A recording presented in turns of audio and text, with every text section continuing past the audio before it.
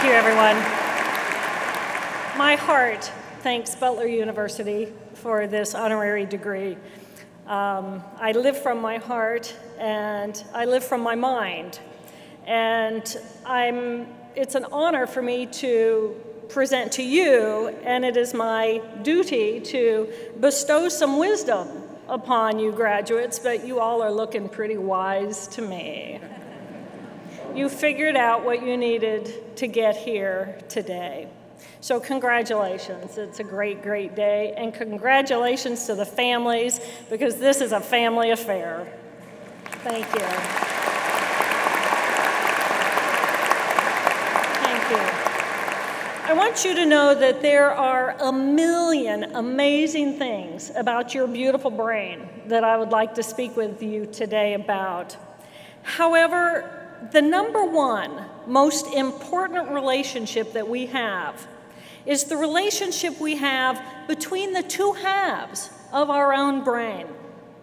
When our two hemispheres like one another, when they respect one another, when they cooperate and nurture and celebrate that they are besties, life is good.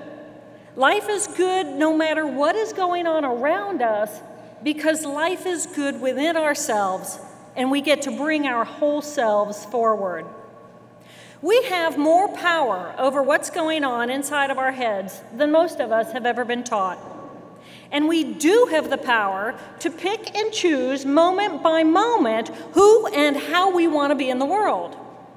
In this moment, is it more appropriate for me to step into the world as my right brain consciousness, or in this moment, is it more appropriate for me to lead with my left brain? So, who is who inside of our own heads, and what does that really mean?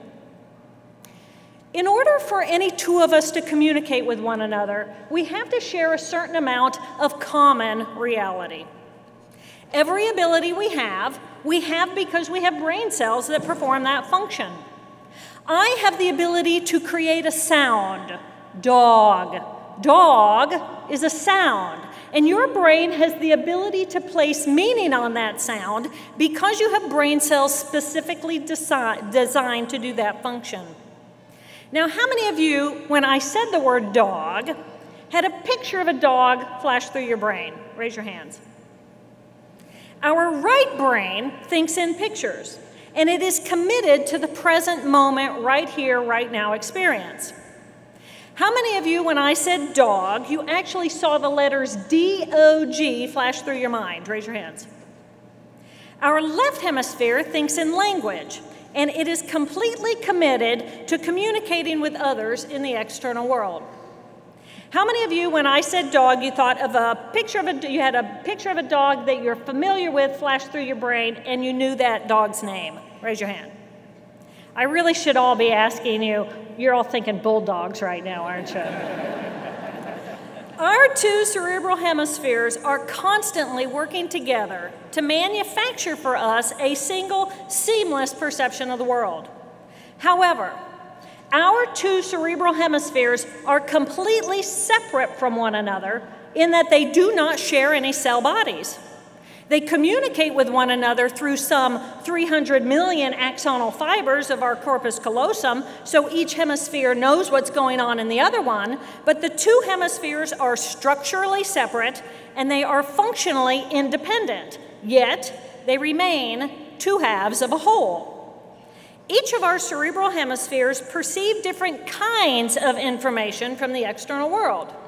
Because of this, each of our hemispheres think about different things, they are interested in different things, and they are each impassioned with their own emotions because each hemisphere has its own emotional system.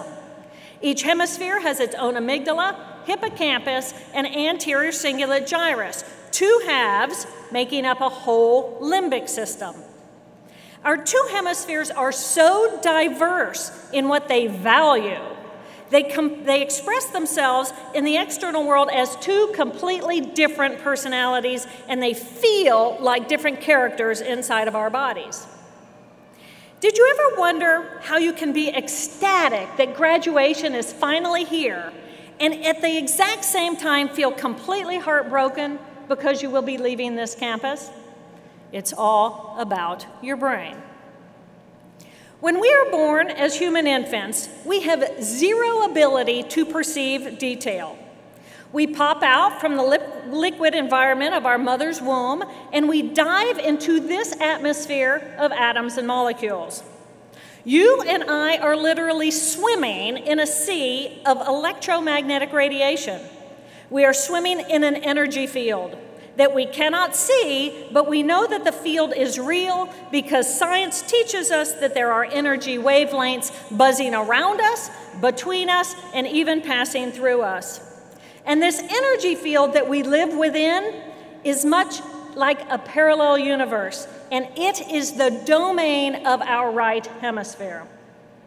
Our right brain character pays attention to the big picture of our lives, and to the consciousness of our right mind, we are energy beings having an energy experience.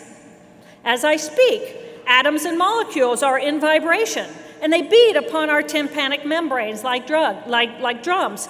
That vibration of energy then passes through our bony ear ossicles. It moves through a viscous fluid, and there are these tiny little hairs up there dancing in motion, and our auditory nerve then transmutes all that energy into a neural code that is eventually detected as sound. How amazing is that? We are these amazing energy processing machines. The character of our right mind perceives the world as a collective whole of energy, and it is completely attached to the present moment. Did you ever wonder how it is that you know where you begin and where you end? Have you? We know the boundaries of our bodies because there's a small group of cells in our left brain that performs that function. It essentially holds a holographic image of our body. So if you feel comfortable, I would like for you to close your eyes. Now, without moving anything, you okay? Without moving any of your body parts, what position do you think your right foot is in? Now, open your eyes, look at your foot.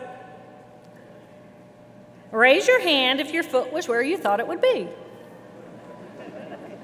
You giggle, but not everyone can do this because in some people, those cells are not functioning. Because our right brain character sees everything as a single field of energy, it is compassionate with you and with everyone because it perceives us all as the same thing. Our right brain is naturally supportive and empathic and open and expansive because it knows no boundaries.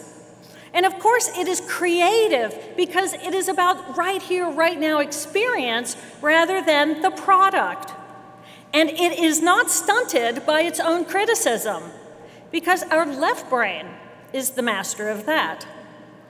Our right brain character is fundamentally kind, and it has a terrific sense of humor.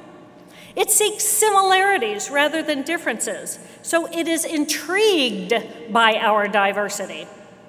Our right brain is our intuitive mind, and it tends to catch the left brain if it tries to tell a lie.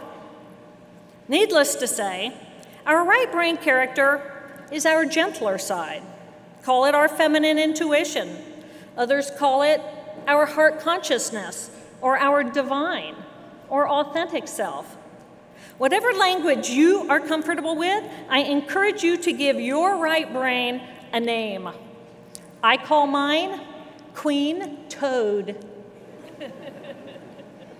Although the character of our right brains are wonderful beings, our left brains are amazing doers. And when deprived of our left brain skill set, we become completely non-functional and incompetent.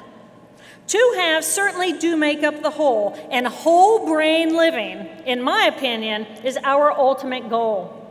Our left brains help make us mighty. Besides bringing language into our lives so we can communicate with one another, Our left brain is a master of details, details, and more details about those details, and it loves to organize and categorize everything.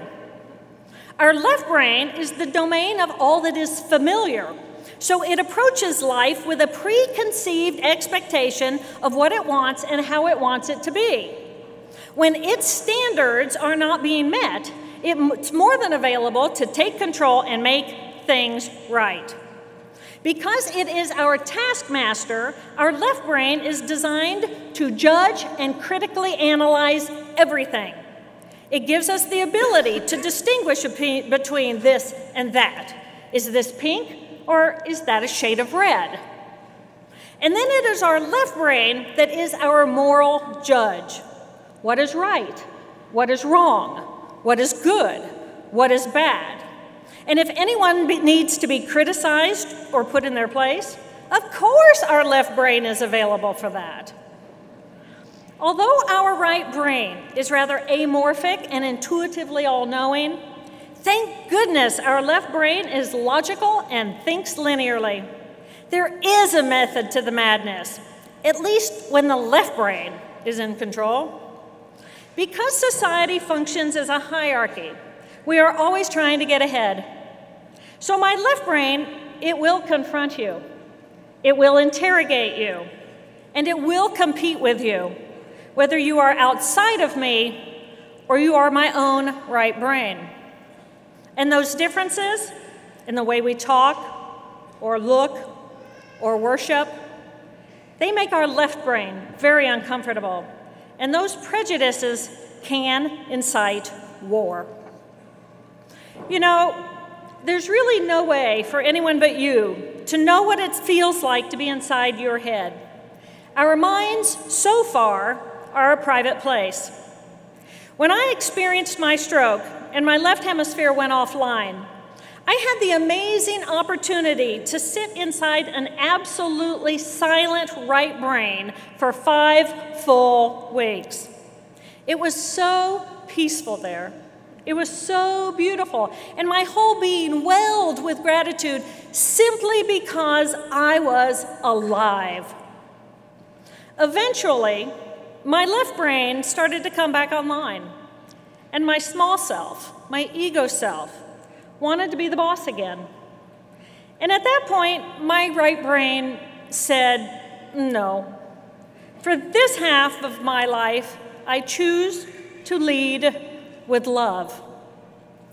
My 2 hemispheres have become excellent friends, and they now enthusiastically participate in my whole brain living. Whatever I focus my attention on, that circuitry will grow.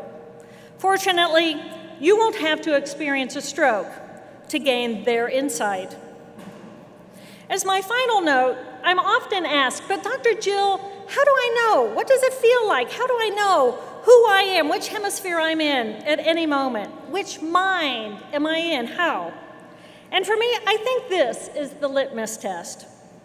Our left brain would rather be right than happy, and our right brain would rather be happy than right. I wish for you the perfect balance. Thank you. Thank you.